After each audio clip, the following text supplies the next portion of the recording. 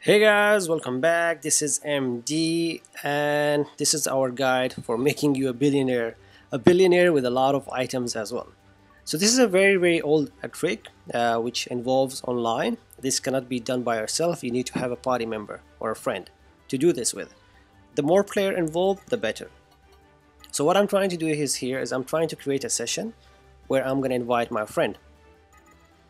So this can only be done in Centauria. This trick cannot be done anywhere else. Both of the players must be here.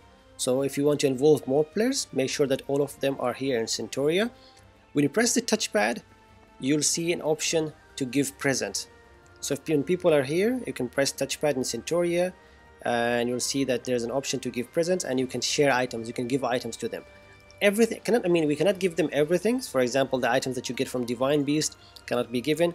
Only specific items, like normal items, that you can find throughout the world, like Wildroses, Diaslates, and all of these things. So I don't recommend sharing everything or giving everything else, because like some of the stuff you can actually buy. So my advice is to only give the valuable items to them, such as like Wildroses, which cost around 1,500. So you'll get a lot of money if you sell them and if you duplicate them, or such as Diaslates, or maybe some like meat chunks, because they want to like raise their cooking levels and such.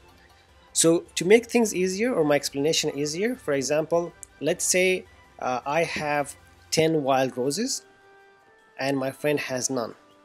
So what I would do, the person who has 10 wild roses, I would back up my save. So I would back up my save and I will give the 10 roses to my friend. What he's gonna do is he's gonna save the game, and I will load my game, or load my previous save where I had the 10 roses. So now both of us have 10 roses. So I'll create another session. Now my friend joins back and he's gonna give me the 10 roses, and I would have 20 wild roses. He would go and download his backup save where he had 10. So now I have 20 wild roses and he has 10, right? So let's say he's gonna give me the 10 again. Now I would have 30 wild roses and he would have 0, because he gave it to me. What he's gonna do is he's gonna loads or downloads his backup save where he had 10. So now what we would do, I have 30, he has 10. We're both, for example, I would go and save my game and upload my save where I have 30 wild roses. So now what I would do is we are going to create another session and I'm going to give him the 30 roses that I have. So he would have 40. I would back up my save or load my save where I had 30 and join him again, and I would give him 30 again. He would have 70 wild roses. I'm going to repeat and give him the 30 roses. Now he would have 100 wild roses. And I'm going to load my save and he's going to save his game. So I would have 30 wild roses with me. He's going to have 100 wild roses. So we're going to repeat this process back and forth until we would have 999 and like on all of the materials that we have. Since we would have 999, both of us will actually save the game, or just download, have a backup. So now what I would do is, for example, he has 999 and I have 999. For example, he's gonna join me. He's gonna give me the I'm gonna sell all of my 999 wild roses. I'm gonna get around almost $1.5 million, something like that, and he's gonna give me the 999 roses from his stock. So I would have $1.5 million and a 999 roses. He's gonna downloads his old save back. It's as if he lost nothing, while I gained $1.5 million. But the thing is, this trick never sell. This trick is kind of like it's tedious slightly, because the items actually cost a lot. For example, a blue stone costs you around 5,000 Shia. So that's a lot.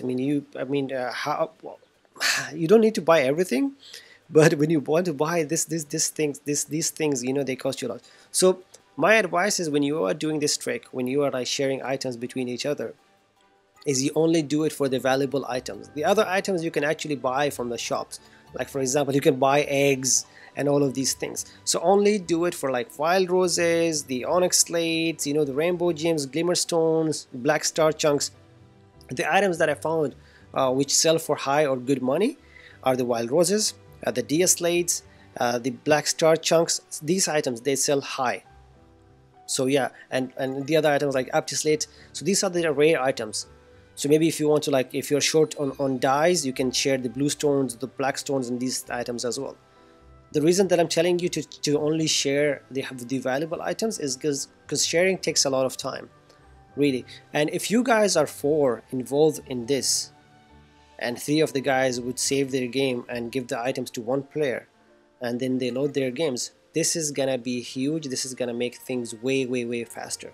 So what I would suggest is you guys drop your like IDs in the comments below, create a party of 4 or more, again a lot of money, as well as a lot of amount of like items such as 999 or 500 from each of the items, at least, you know, the other items.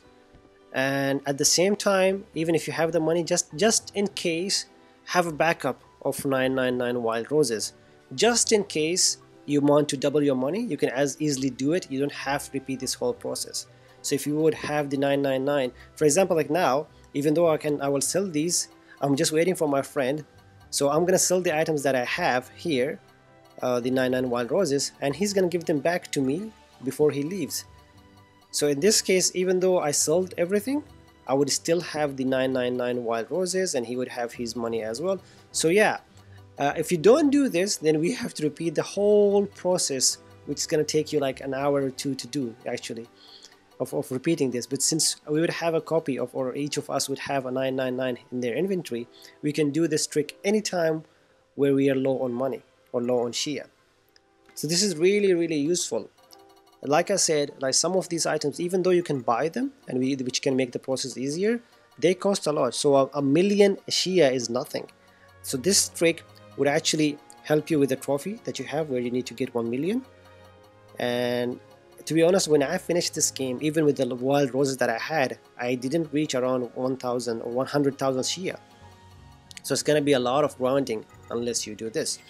It's also gonna help you with the, for example, dyes, the cooking recipes, especially if you have the meat chunks and everything else, the crafting or synthesizing or upgrading your items or weapons to max. You don't have to worry about like going and grinding and finding materials again. You don't have to worry about getting wild roses or having the money to upgrade your weapons, or having to worry actually to like, hey, should I back up my save or not before I what's it called, I'm gonna like create a new weapon, or I'm gonna do anything, you know, or forge a new weapon.